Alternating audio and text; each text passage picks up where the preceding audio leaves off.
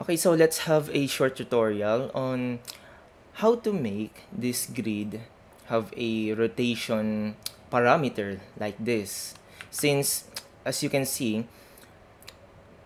rotated yung mga letters natin na A and B na grid dito. So, in reality, we should be drafting this as readable, just like the 1 and 2 here. So, here I can rotate here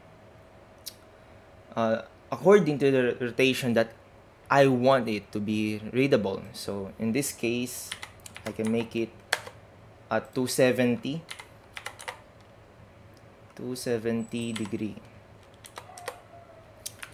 Okay, so just like that. So I'll teach you today how to do this in a minute. Let's select the grid and then B for block edit. Select dynamic grid. Then from here, we will apply some parameters and action. The first parameter is the point parameter. Let's place the parameter location at the center of this grid bubble. So just hover the mouse to the bubble, then the center of snap will reveal itself. So click the center, then specify label location. Let's place it up here. Then let's rename this as grid bubble center. Okay. Next, let's apply an action here. So click the action tab, move action, then select parameter. Let's select this grid bubble center parameter. Then select object. We will only select the attribute object here, which in instance, this is the number 1. So select number 1, select object, enter.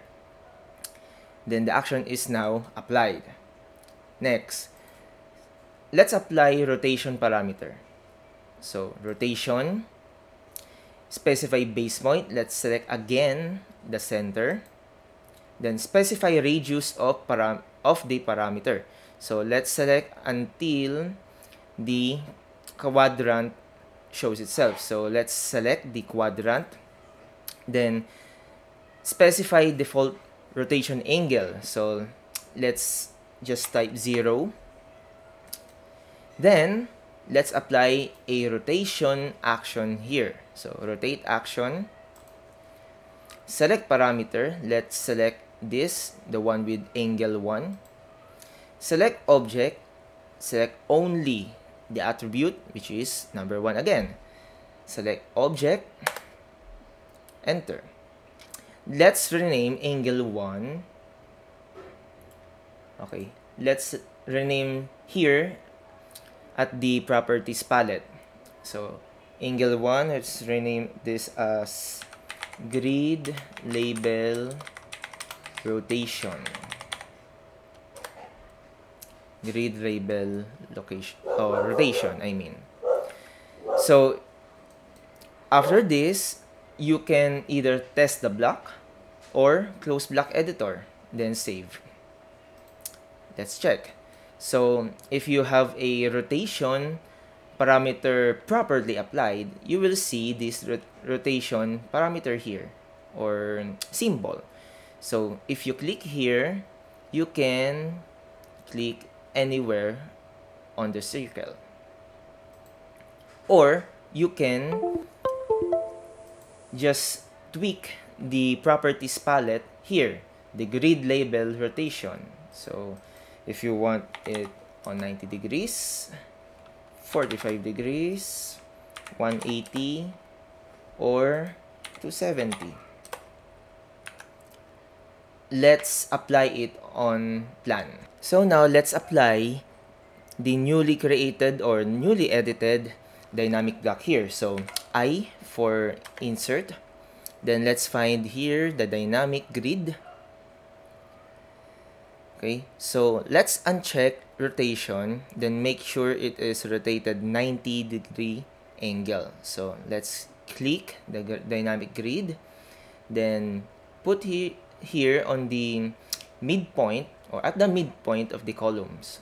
So click here, then label is A, then another,